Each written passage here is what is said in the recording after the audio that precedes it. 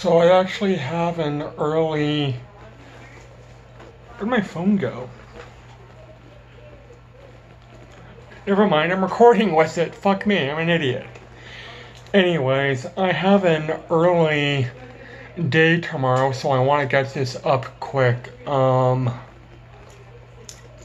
If my YouTube channel reaches 100 subscribers, or my Patreon reaches 10, or if my book, The Blasphemous Bible, sells 50 copies by the end of April, I have found a tobacconist in Hamilton, which I'm pretty sure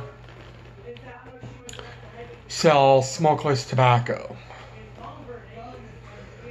Now, I've never actually been in there, but it's just going by what I've seen of the photos. I'm pretty sure they sell Skoal in Copenhagen. If one of these three things happen, I will get a can of whatever to try out on my channel. I figure I have the mud jug, might as well use it. Now, I don't see myself being an avid dipper. I don't like to spit. But I figure, you know what? Why the hell not? So,